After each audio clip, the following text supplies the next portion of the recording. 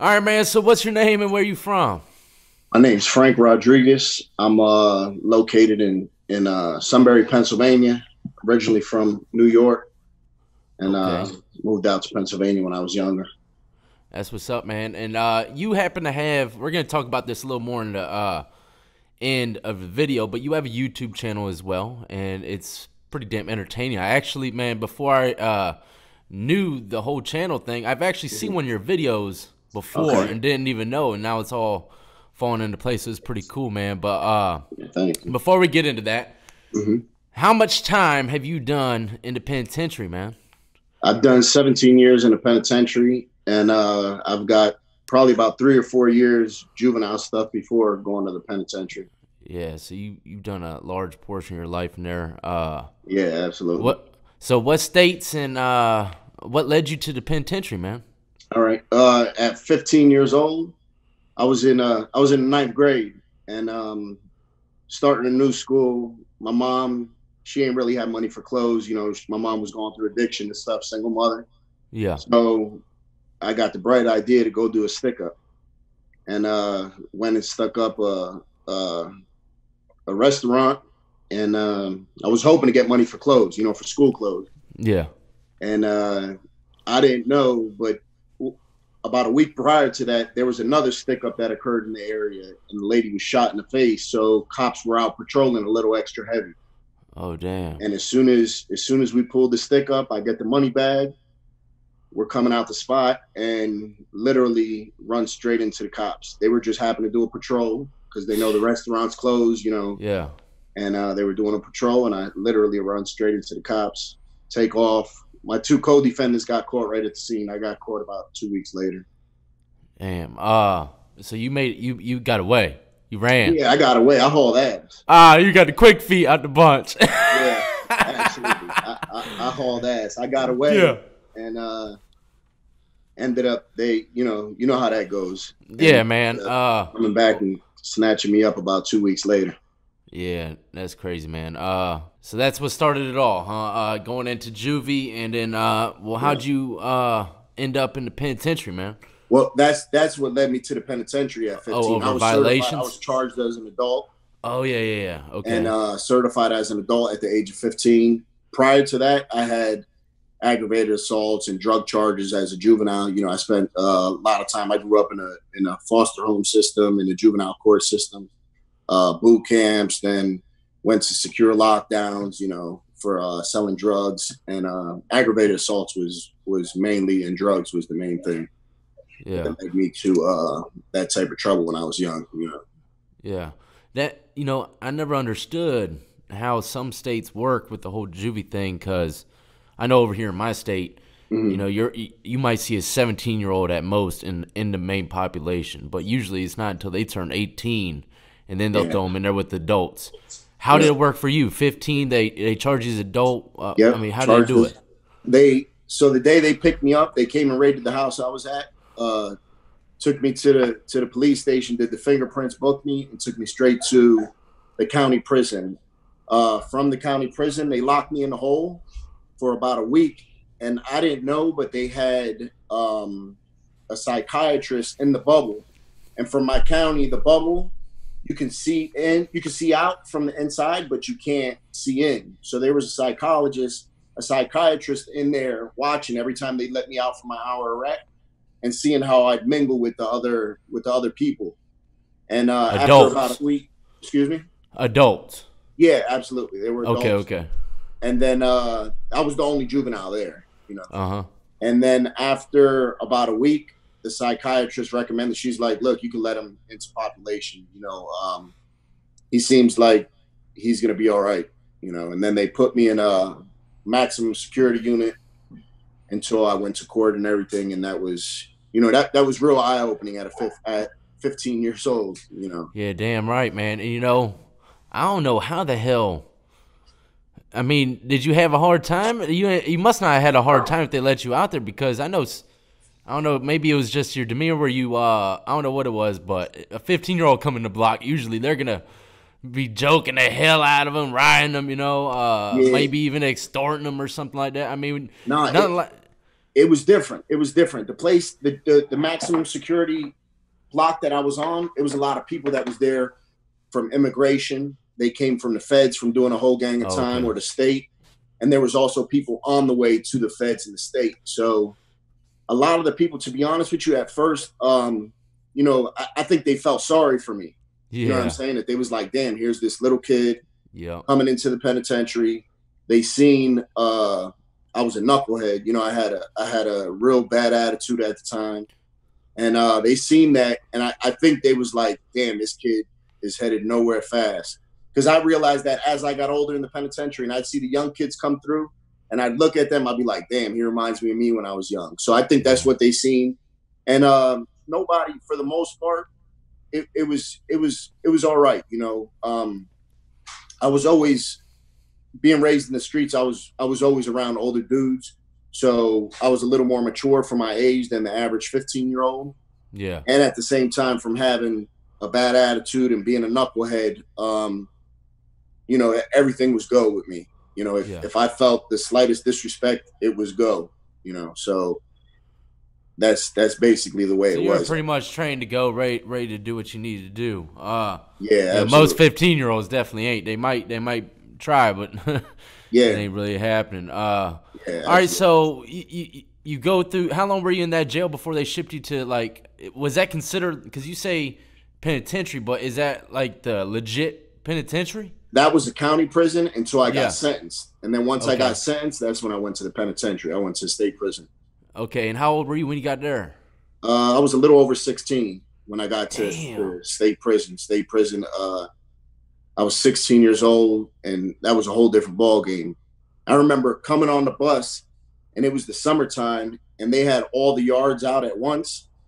So you just see on our main, the hub where you first go to get classified, you know, there's 25, 30 blocks, and there's, you know, a couple hundred inmates on each block. And I just remember seeing, it looked like a sea as far as I could see of inmates. And I just looked and I was like, what the fuck did I get myself into? That's what my initial thought. Well, that's crazy, man. I mean, so when you get to this prison, were you running with anyone on the streets or anything like that? Yeah, I did. I was mainly, before I went to prison, I was mainly, you know, messing around with family. I had a decent sized family out here, and we was all involved in the streets. But when I got to the penitentiary, that was a whole different ball game because there wasn't really anybody I knew.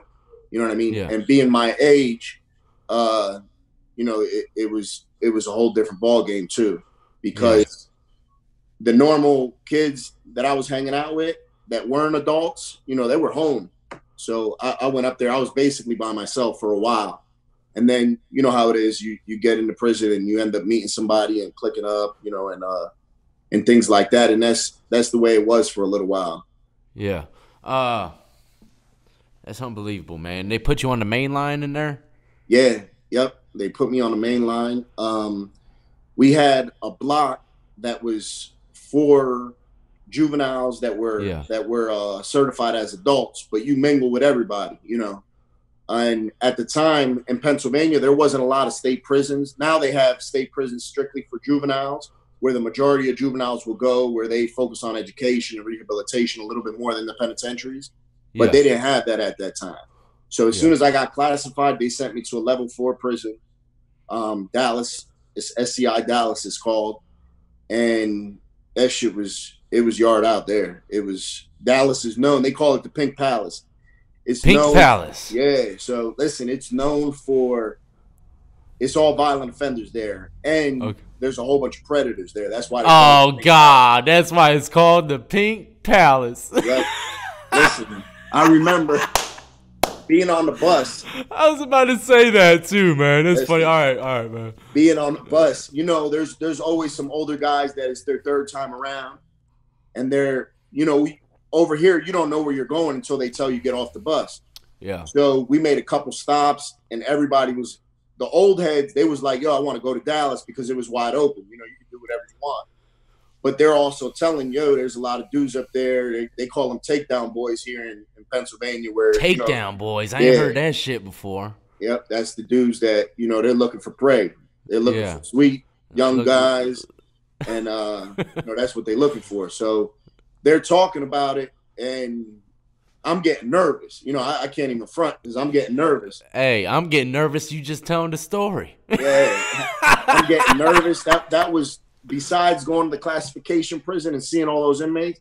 That Yeah. was the first time that I was like, all right, I done got myself into some shit. The first classification, I was like, all right. The only thing I was worried about there was physical altercations and my size because I was small for my age. I didn't come into my size until I was, in my early 20s. I was a small kid at 15, 16 years old. Yeah. But then when they tell you, was. yeah, when you get to that to Dallas and they're telling you, this penitentiary, it's not so much fight and stabbing, it's they trying to take motherfuckers' ass. That was a whole different thing. I was like, damn, I got to worry about that. So first thing I did was I said I got to find myself some steel, and just make sure that I'm prepared if that ever comes down to it, Yeah. And that's the first thing I did. I mean, that's like every man's worst nightmare, man. When it comes to penitentiary, they might not admit it, but for real, if that shit's happening in that prison, yeah, and I mean, that's like the worst possible case scenario that could happen to you, man. Absolutely. Forget that, But yep. And especially being a 16-year-old. Yeah, I mean that's like automatic prey. Yeah, there's nothing you could do if a grown man wants to impose his will on you. There's nothing you could do. Yeah, you might be able to get him on a get back, but in the time when it's going on, there's nothing you could do. So you gotta, I had to put on super mask, and any sign of disrespect that I seen, I had to address it right away just to let them know, look, I might be young, but I'm about the shit, Yeah. And that's the way it was, Well, what? Tell me a little bit about the whole gang life in there, man. What type of gangs were running around in Pennsylvania? I've heard a wide variety. Yep. All right. So a lot of the gangs in the penitentiary didn't start in Pennsylvania. It didn't start until like the early 2000s. Before that, it was, of course, they had Muslims. The Latin Kings were there. The Bloods and the Crips weren't too active in the prison at that time. From Pittsburgh out western PA, they had a lot of Crips and stuff. But in Philly, that's where a lot of the people come from. Philly, Harrisburg, those cities, they wasn't really gang related. It was neighborhoods more. Neighborhoods, yeah, I heard that too. And then in the early 2000s, that's when everything started switching over, and you started seeing an influx of gangs coming in the prison with the young kids. Yeah. Well, was it Pennsylvania, man? I'm trying to remember if it was Pennsylvania. People were asking me about DMI. Have you ever heard DMI? Yeah, Dead Man Incorporated. Yeah. They're out of Baltimore. Baltimore, Maryland. Yeah, okay. They have them here because we're right there, Yeah, that's what I was saying. I just got them twisted up. So they are out there too. Yeah, they are. They're the Black Gorilla family. Black Gorilla family used to contract out DMI to do their dirty work. So that's where they was basically just people, hit boys that they get paid to take care of business, and that's what they was doing. Damn, that's crazy as hell. See, I've never even seen or heard of that shit until I started doing this whole prison thing, man. My eyes have been open to so much, man. It's crazy how different just from one location to another. The cultures, there'd be more gangs. It could just be hoods, no gangs, and some people worried about their cheeks being taken, and other prison shit you just don't see it that because it ain't allowed, So it's crazy, man. Well, tell me, was there any kind of situations where you might have, Absolutely. Listen, I remember my first week there in Dallas. It was a big shower room. So everybody, the whole block goes down to the shower at once. So there's, 300-400 people taking a shower at once. So we had sections where the white guys, the Spanish guys, the black guys, and then there was other people that didn't really fit in. They would take showers in one section, but the Spanish guys, we would, we would watch each other's back while we go to the shower, make sure everything is all right. But we would go down there strapped up. You know what I mean? I go down to the shower. I have my state boots on, my coat on. I had me a piece of steel in my coat. And then when I get down there, that's when I change into my shower shoes and put some shorts on. And while I'm in the shower, I got my homie. He's watching my back while I'm soaping up and rinsing off. And then I'll come out and he'll be in there. And I noticed there was always, you know, you could tell the dudes that was even the takedown boys. And I remember there was a black brother that he was known for that was his thing. And as soon as I came on the block, you know, you pick that stuff up quick. Yeah. And I felt like he was looking at me just a little bit too much, you know. So I said, all right, I got to address this. So as soon as I got out the shower, we go to the shower at 8:00 at night. We lock down at 9. So from 8:30 to 9, that's when you make your phone calls. If you're doing a little running around on the block, that's what you're doing. And I remember I told one of my homies, I said, look, watch the door for me. And I slid up in his cell, pulled out on him, you know, and told him, I was like, yo, what's up? And he was like, no, I wasn't staring at you, you know what I mean? And I pulled out on him and told him, I was like, look, this is what it's going to be. I said, I don't know what the fuck you into. I don't care what you into, but it's definitely not flying over here. I said, the next time I catch you looking at me, I'm airing you out, you know? And he was like, no, young blood, you know, it's not like that, you know? And I just had to set the precedence. And thankfully things that time, it didn't call for any violence, but there was other stuff down the line in my stays that led to violence. Nothing over that, you know what I mean? Over those type of situations. But I was young, so I was insecure also. You know what I'm saying? Yes. So maybe dude wasn't even looking at me, but if I felt he was looking at me, I had to address it. And I always felt, from being raised in the streets, I always felt like I'm not the type of person that's really too good with arguing. If I get nervous or feel like it's going to be a situation, I have to go, you know, because I was small also. So I was like, I damn sure can't let nobody get the jump on me. So I just got to go. Yeah. And thankfully it didn't lead to a situation that time, you know. And after that, you know how people talk. Other dudes on the block seen what was going on. So they was like, all right, youngin', you know, he's about his business. And, you know, that led to having a little bit of respect and, you know, things like that. And then throughout other situations, you know, I was affiliated with the Latin Kings when I was in the penitentiary. So, you know, that also leads to situations too, where, you know, sometimes you got to ride out. You don't even know what you're going out to the yard for. You don't know what's going on. You know, you just get the call, yo, it's time to go. You know, it's time to go, you know? Yeah. So, was there any situations that made you run up your time or anything like that? Yeah, absolutely. Make you go in the hole for a long period of time, anything like that? Yeah, I spent 7 years in the hole. God damn. They have my thing was I had a severe problem with authority. Any type of male authority, I wasn't with it. So I used to be going to war with the cops, with the police and there, the COs, all that type of stuff. And then I was extremely active with selling drugs in the penitentiary. So you know how, you know, stuff comes with that also. So it would constantly lead me. I'd be getting kicked out of one prison, sent to another prison, kicked out of that prison, sent to another prison. That's what they do in PA.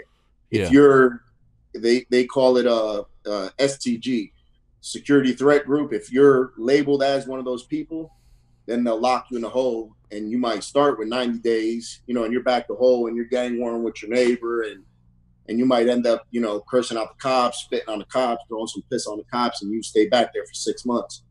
And that's what it ended up being. You know, I got into some stuff with an inmate, got, you know, like 60 days, 90 days, and ended up staying back there for a while, you know, just because the cops in the hole, they was crazy. You know, in that penitentiary, this was before they had cameras and all that stuff. So the cops, they could do whatever they want. You know, you had to be, when they come serve you your child, you got to be in the back of the cell facing the wall. And if they don't like you, they'll skip right past you. And you know, those 3 meals are crucial. Yeah, that's everything. Yeah, it's everything.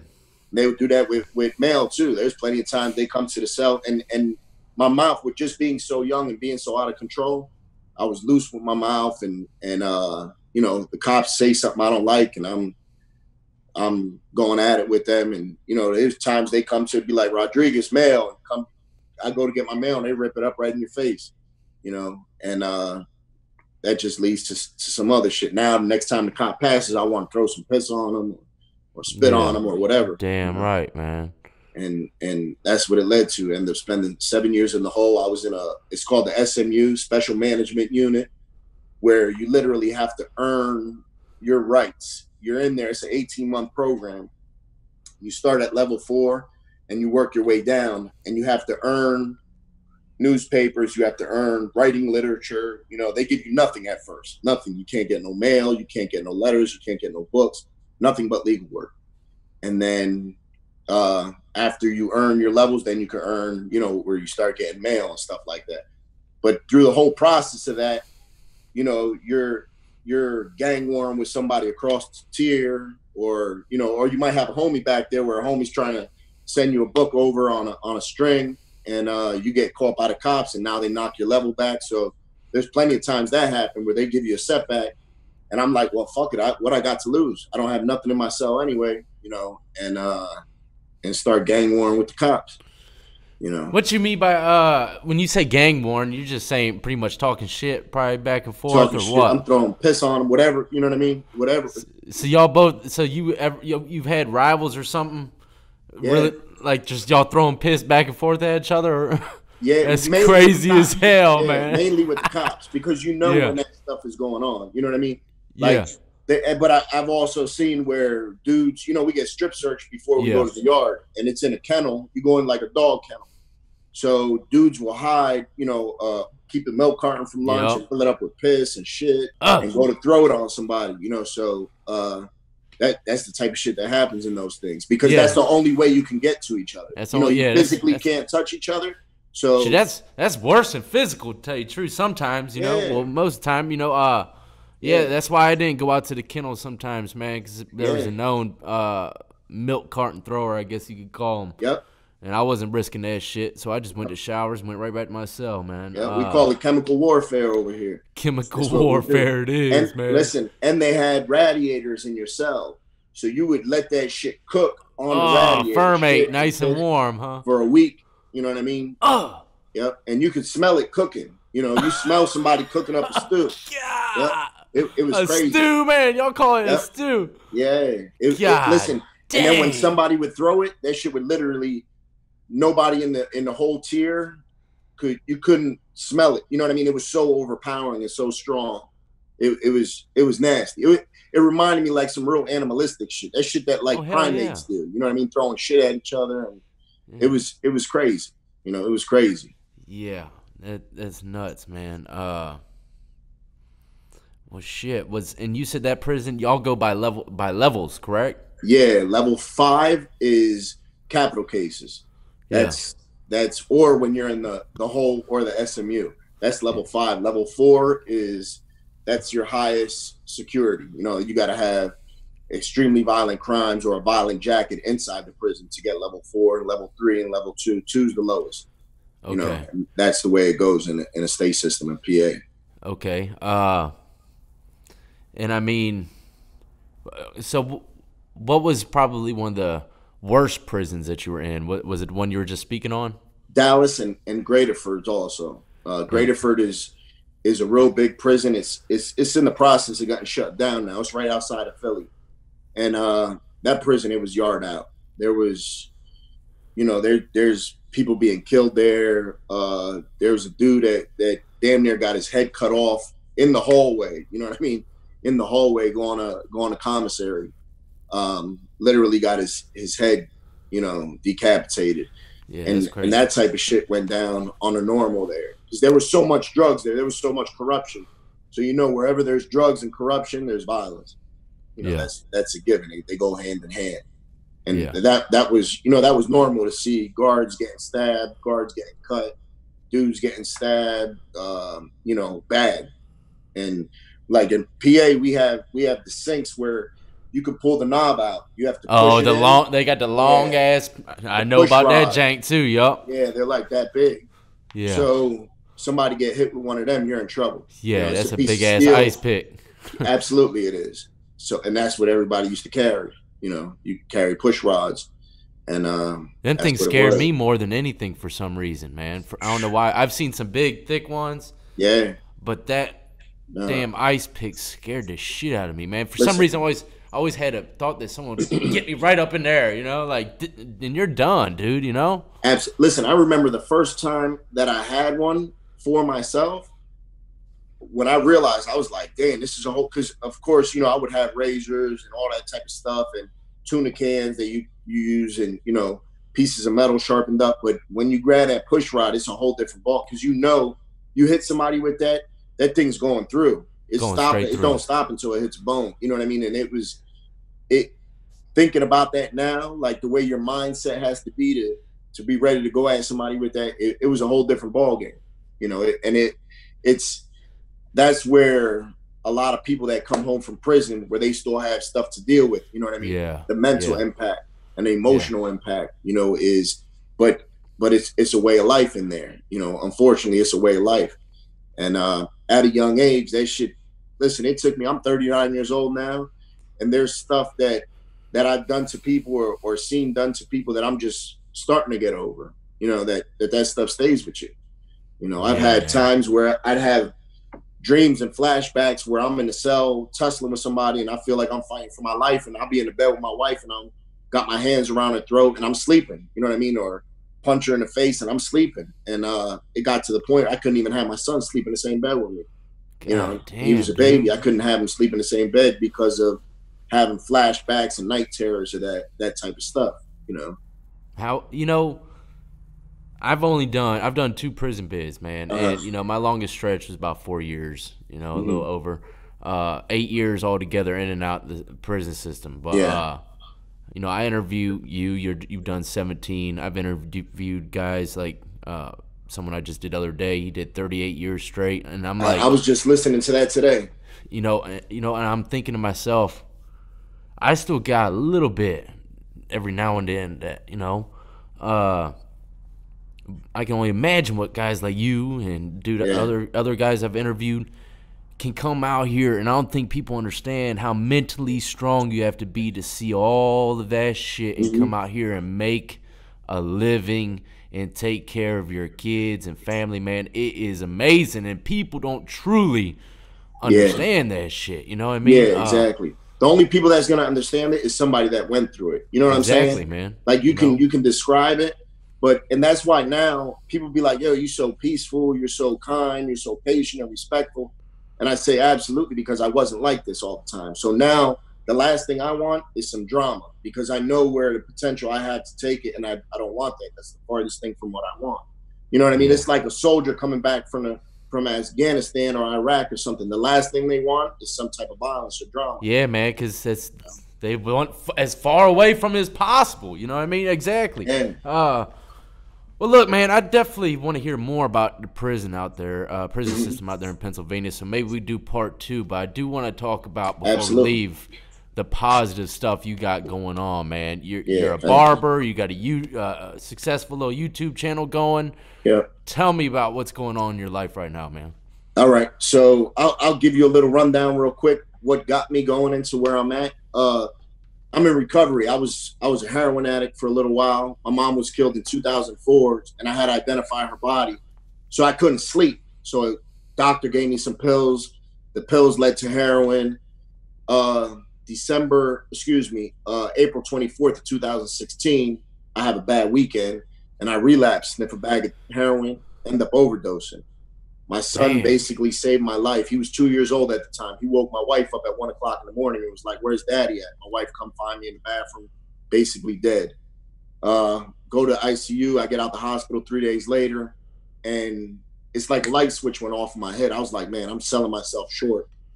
And when I got out of the hospital, the first thing my son said to me, he was like, "Dad, you died," because that's what he heard the ambulance saying and my family, you know. So a light switch went off in my head, and I was like, "All right, I got to make some changes in my life." So I opened up my barber shop, and then I started doing stuff in my community. I started doing haircuts one time for Christmas for single mothers that might have been struggling, and you know things are hard around Christmas. So I opened up the shop, did it for free for single mothers, threw a little Christmas party for them and the kids. And then the joy and satisfaction I got from that was, I can't describe it. So I said, all right, I want to keep on doing this. So I ended up closing my shop down another time and just did free haircuts and food. We did over 200 haircuts, fed over 200 people in the community, and did everything for free for the day. It was just a way of giving back. I always told myself, I was like, I helped to tear so many communities down. I want to help to build them back up.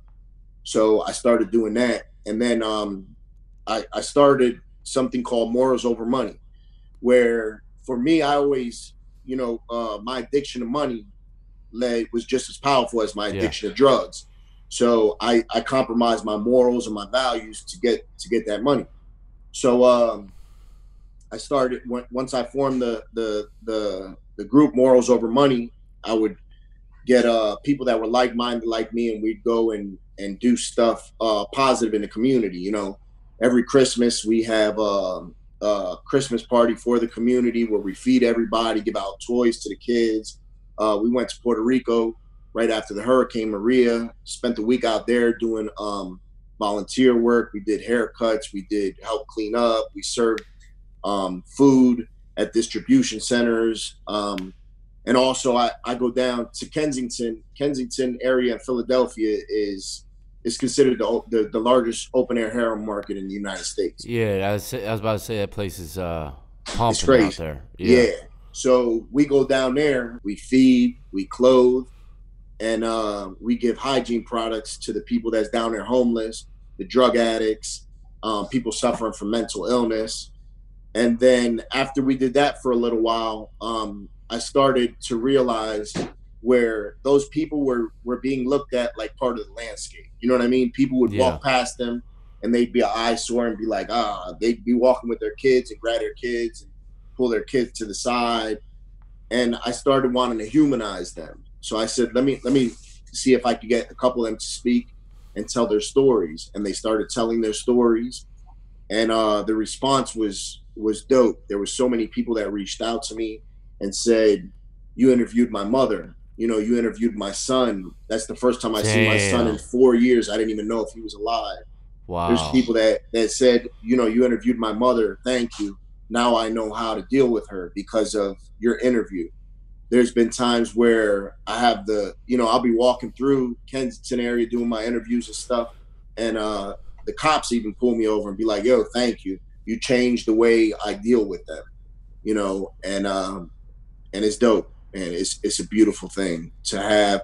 For me to have the cops change the way they interact with somebody, that's big, because I was, my whole life being in the streets, I grew to hate the police, hate any type of law enforcement, until I got a little older and realized, cops, they're just doing their job. If I don't do no crime, I don't have to worry about the cops arresting, and for me, that was gratifying. And now the channel's growing, is doing well. There's people we've been able to get into treatment.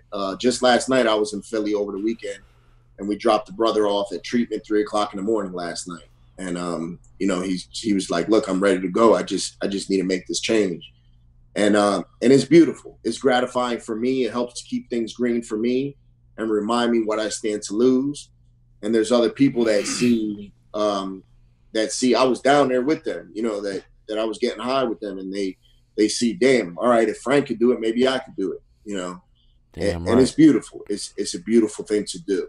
It's extremely gratifying, and it's beautiful to humanize them and let people know, because there's a lot of negative stigma with addiction, and people automatically assume, be like, oh, they do it to themselves, they're just junkies, they're just addicts, they're just homeless people. And once they tell their stories, you'd be like, damn, I can relate to that a lot, and realize that, it could be me, it could be my kids, it could be my mother, and it's beautiful. It's helped me to grow in myself, and it's a beautiful thing. I enjoy it. Yeah, damn right, man. And what I like about it is, same thing that I do over here. I interview, people that's been in the pen, but both groups somewhat people look at in a different kind of way, and this is just showing people that, you ain't got to live in your own world. Because that was my problem before I went to prison. I was my king. This was my world. I am me. I run everything. I'm head honcho. Yes, sir. I got a gun. I can do what I want. Yes, sir. And then I go to prison, and I'm like, shit. This, you cannot have your own world no more. You realize this shit is not nowhere near about you, because you're living around. You get to see everybody for who they are. You're living with them. You hear their story. You see how they function, their cultures, their beliefs, and then you're like, shit. You know what? This ain't just one big world that I'm here running shit. Everybody has a story, man, and it's amazing. Absolutely. And that's what we're hearing. We're hearing stories from people that most people won't even ask. Yeah, exactly.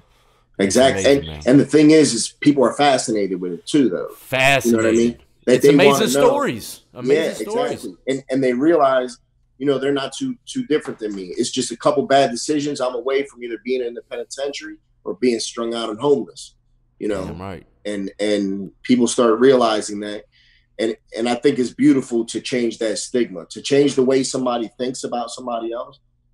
I think that's one of the most powerful things we could do as human beings. It is, man. And just to tag on to that, I do videos on people, and sometimes, man, people will just annihilate them in the comment section, right?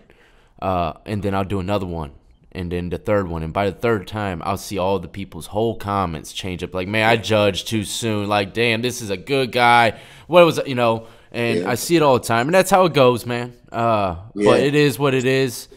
There was something I want to ask you about there. I think it's in Philly, man. I'm not sure. I don't know if you've heard of this or not, but they got like this place where people can actually go into and do their drugs. Is that Philly? Yeah. Well, Philly, they're called safe injection sites. Yeah, that's what they're called. Yeah. All right. So Philly, they were gonna put the actual safe injection sites up, and they were getting a lot of backlash from the community. Yeah. I don't know why, because you walk down Kensington, if you watch some of the videos, you'll see just walking down the block, you're gonna see people shooting up their neck. You see people smoking crack out in the open in front of the cops. The cops don't say nothing. So they were getting a lot of backlash. So what they did is, instead, they started putting up mobile bathrooms. And you got 5 minutes in the bathroom. You know what I mean? And they have needle injection boxes, where you strap your needle in the box. And that's the way they get around that without having the actual safe injection sites. Yeah. All the bathrooms down there in Kensington, you go to McDonald's, you go to Burger King, they have needle boxes in all the bathrooms. Holy shit. I think I've seen that too, and I was a little shocked by it. Because I was in Philly not too long ago. And, people might think that that's absurd, and and I can see how they can look at it in a bad way. Yeah. But at the same time, that's helping stop spread infections, diseases, and all kinds of shit. Because if they can't get their hands on a free, clean needle, then they're gonna go resort to getting a dirty one and spreading whatever. And it's a chain. And I don't think people really truly understand that how much of a daisy chain reaction it is when people start, viruses start spreading. That shit will ruin a whole community. So absolutely. There's been a huge outbreak of hepatitis A down. Hepatitis, because there you walk down a block and you see human shit all over the place. Yeah. It's crazy. When I do a lot of times I'll do live walkthroughs on my channel, and people will be like, I never knew this shit existed in America. Where there'll be people from different countries will be like, yo, why is it so dirty? Is that guy dead on the floor? And you see people stretched out all over the place. See people shooting up in their neck. It's common sight, right in front of the cops, and the cops don't do nothing. As long as there's no violence, the cops don't get involved. Yeah, it's probably is so much that if they were to do something, there would be no room in them jails for anybody. Exactly, and that's what I like when I speak to the cops down there, because a lot of them will stop me and talk to me, and I ask them, I'll be like, damn, I know y'all got a hard job down here, because not only do you have drugs on every single corner, there's people selling drugs on every single corner, you have to deal with all the drug addicts that come with that. You know what I mean? Yeah. And it's you're walking down the block and you're stepping over dozens of dirty needles on the floor. That's crazy, man. It's like nothing you've ever seen. Like nothing you've ever seen.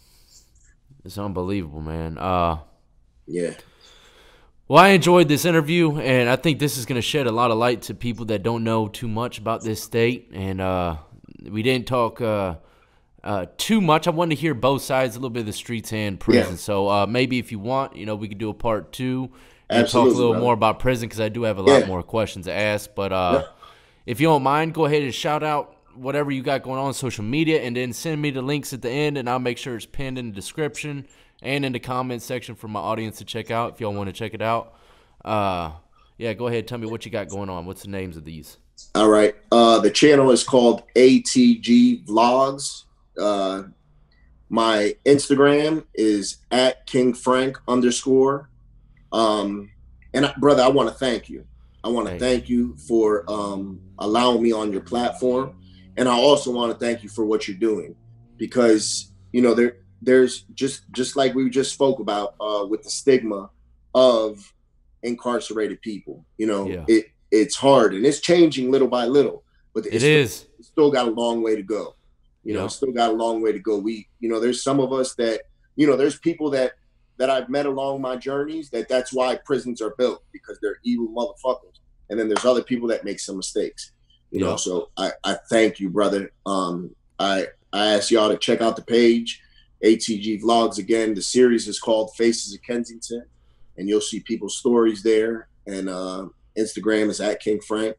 I appreciate each and everybody listening, and I thank you, brother. I thank you very much. And likewise, man, I thank you for coming on, tell your story, and go check it out, ladies and gentlemen. I subscribe to the channel. I mean, the stories can be crazy at times, Yeah. But yeah, man, just keep doing what you're doing, just exceeding in life, and Absolutely. getting No plan higher. to stop, brother. No point stopping, man. Just keep it going, man. And you're on the right track, just like I am. Yes, sir. We're feeding off each other's energy, and we're gonna make it happen. You know what I mean? Absolutely. But yeah, ladies and gentlemen, I'll leave all of his information pinned in the description, in the comment section, man. And I salute to you for coming on to the show. Thank you, brother. Likewise, I appreciate you. Have a blessed night, and I thank you once again, brother. And I'll shoot you that information on Instagram. All right. All right. Thank you, man. You have a good rest of your night as well. Thank you, brother.